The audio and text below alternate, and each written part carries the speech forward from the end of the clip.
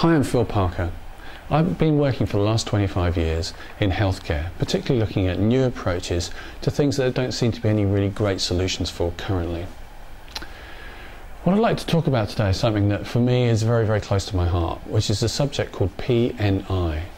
P stands for Pyscho, the N for Neuro and the I for Immunology. Pyscho Neuro Immunology. What it looks at is the interaction between the way we think, our expectations and our beliefs and opinions, the psycho, and how that impinges and impacts on neurology, our brain, our central nervous system and peripheral nervous system, and how that in turn affects our immunological function, the way our body responds to illness and wellness.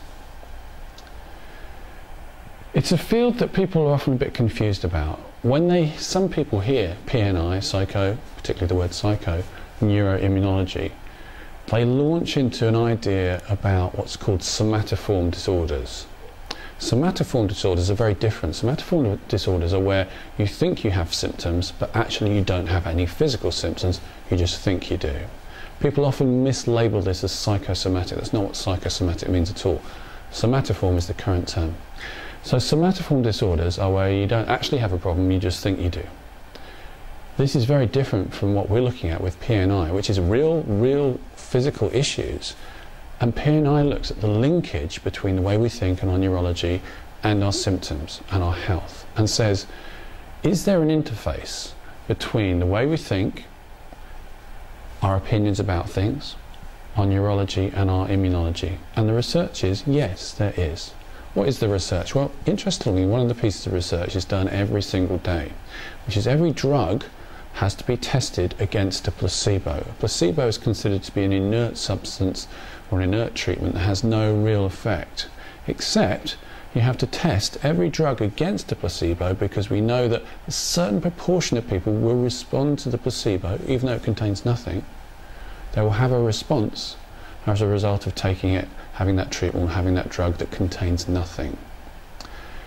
What's active here? Well, we're getting a physical change from something that's not physical because the pill contains nothing.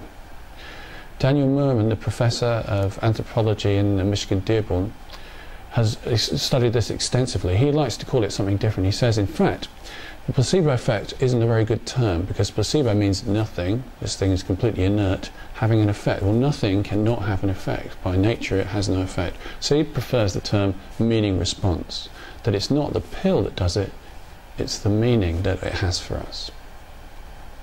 It's a very interesting paper that Daniel was talking about to me just yesterday, where they've just done an open placebo trial. Because the idea is that if you give someone a placebo, then it's their unknowingness that they've taken this inert pill that causes the physiological changes. In the latest study that they've done, they've given people a placebo. They've studied people with IBS. One group had nothing done to them, the other group had an open label placebo. So they said to the people, this is a placebo, it has nothing within it at all, it's completely inert, it's chemically inactive. However, studies have shown if we give you this chemically inactive thing, it might have an effect. So we'd like you to take this pill, which contains nothing, and see what happens.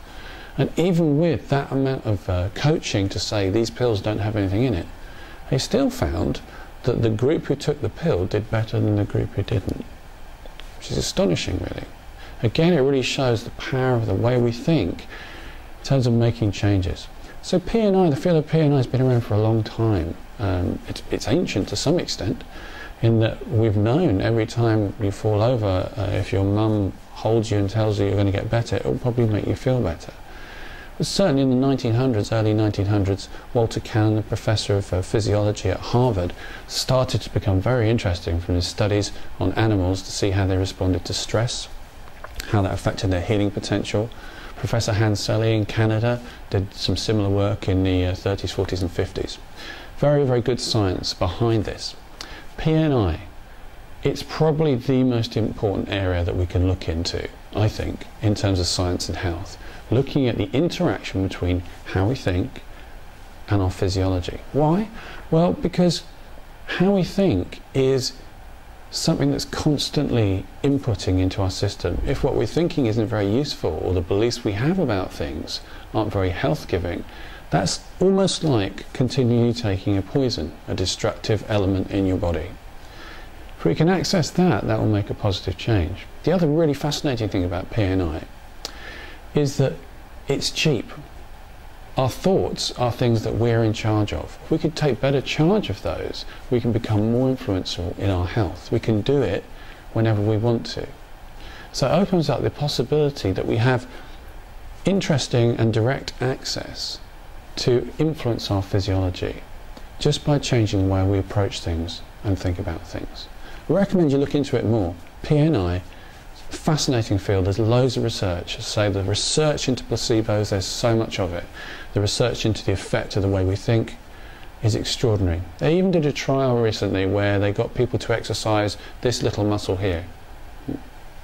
And what they found was that in 3 groups, one group didn't do any exercise, the second group exercised it with a little weight, and the third group just thought about exercising it. So in their mind they imagined themselves doing this. They didn't actually do it. The first group who did no exercise, it made no difference. The second group who did some exercise with a weight, it made the muscle stronger. The third group who just thought about doing the exercise but didn't, they got an increase in strength in their muscle too. So we've got a direct link there between what people are thinking and changes in their physiology. This is science, this is research. Sounds odd, but there's so much research around it to demonstrate that there is a really good, genuine link between the way we think and the way our bodies respond. This is something we should take advantage of.